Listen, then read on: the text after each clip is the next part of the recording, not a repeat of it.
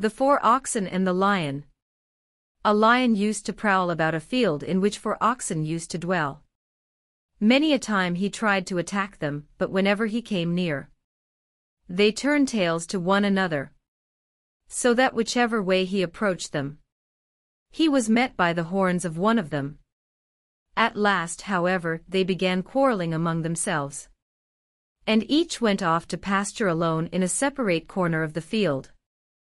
Then the lion attacked them one by one, and soon made an end of all 4.